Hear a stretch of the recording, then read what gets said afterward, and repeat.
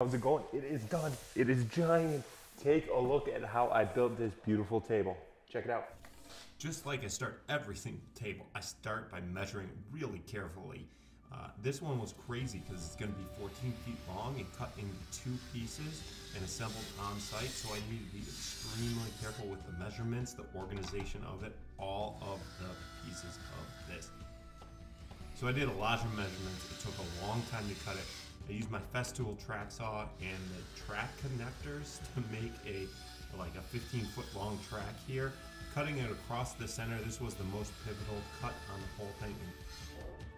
Got to get all the little inclusions cleaned out. I used the hammer, the claw hammer, just to kind of knock out some of that bark and rotted areas, using a wire wheel on the grinder, which is an extremely messy situation. Got to clean up a lot. Then you pull out the Restore. This thing is great with a wire wheel. Cleans up the bark areas super fast. Does a great job, and I'm even able to hook the dust collector up to it. Now I use this silicone spray just to make sure that the HDPV doesn't wear out by the amount of times I pour on it. Setting up the slabs on the first pour, getting those blocks there to be able to easily clamp down the slabs so that they don't float when I pour the epoxy. Gonna clamp them down nice and tight and smooth.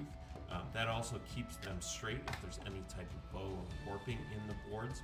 Damming up the edges, caulking the seams to make sure it doesn't leak out. Now we start the epoxy pour process. I actually poured this in 2 sections again, like I said, so I had to measure the pigment perfectly for the amount of epoxy I ended up using, because I had to mix it twice, and that river has to be consistent amongst the 2 pieces. Again, using the vacuum chambers here to suck out all the oxygen for those in that epoxy to make sure there's no bubbles in the tables themselves. Relieving the pressure on that, pulling them out, and pouring away. Now I only recorded the pouring in the first half because the second half was very much the same thing. But this is me pouring the first half, getting in all those inclusions, which made this table absolutely gorgeous. Now I am ready to declamp and pull it off of the pour table. A little bit of pry bars to get it loose. Got to move it, lifting this heavy panel, getting it on my work table here to get it out of the way and get it opened up for the second round of pouring. And now this cut was the most pivotal cut on the whole table. It's got to be perpendicular to the sides. Ended up having to do this on the second pour to get it ready for where they're going to meet in the center. Now, since I needed these tables to meet perfectly level and flat, I took it to my friends over at Tech Pro to level it out with their CNC. This was an amazing process. It took a long time to get it done right, but we ended up flattening both panels and getting them back on my truck to bring it back to my studio to sand away and finish it up.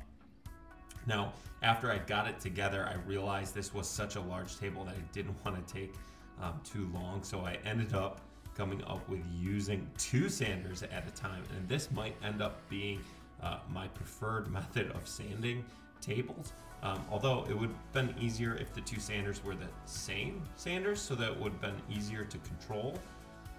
And I make the opposite side of that center cut that's absolutely pivotal for the table, and I am marking for the ZipBolt connectors that I'll add to the description of this video.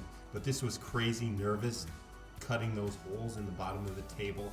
Every time I cut holes like that, I get worried about cutting through it.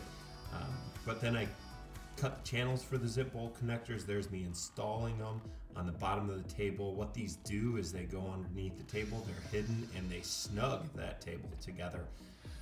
And then I go through and I shape the rest of the table, the full 14-foot length on this table, getting that perfect. I use the Festool track connectors here to get a full 14-foot long track to cut the width on the table.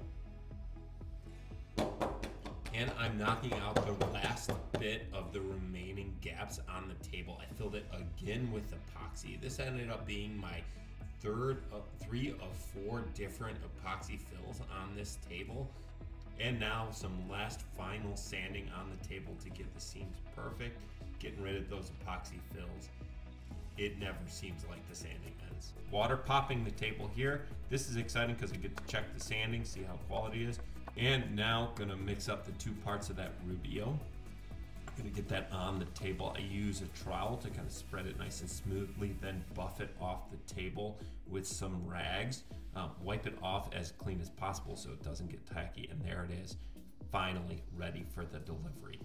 Now this was absolutely cool. Over at Morrison Construction, the company that ended up buying this table from me, their culture over there was amazing. They ended up having like 6 or 7 folks just come on out to help carry it up the stairs. And here is one more guy that comes out of his office to help with the process too. He gets his hands on the table as well to get it laid flat when he realizes this heavy thing is coming up. The brand new conference room, we got it in 2 parts. They made the base for this table absolutely gorgeous and beautiful, showing it off here in all its beauty and glory. The finish ended up being perfect. The seam was nice and tight on that perfectly sized steel base that Morrison Construction made for their own table. Really proud of this piece, really proud of the coloring, the overall finish on it, all the inclusions that got the epoxy. And folks, while we go look at the final view of this table, make sure to subscribe to get more videos just like this.